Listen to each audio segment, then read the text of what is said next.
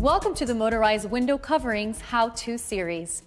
In this part 1 of this 2-part video, I'm going to show you the basic sequence of copy and paste that allows you to add new remotes, wireless wall switches, or tabletop controls to control your motorized window coverings.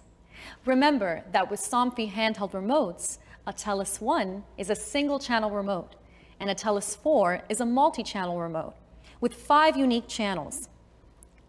1, 2, 3, 4, and then 5, with all 4 lights. To further enhance your experience with motorized window coverings, use the TELUS 16, which extends your channel coverage up to 16 unique channels. It also has a feature to customize your channel or group by name and/or product icon, which is conveniently displayed on the featured LCD screen.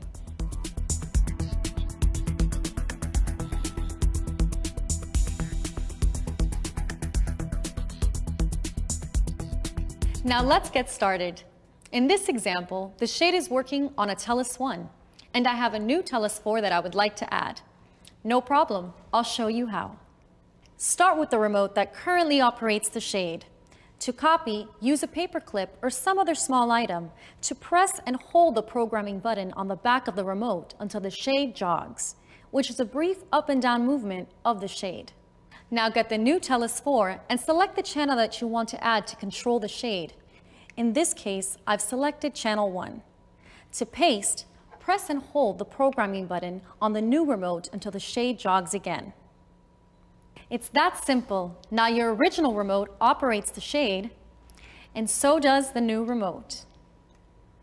Now let's copy and paste from the TELUS 1 to the TELUS 16.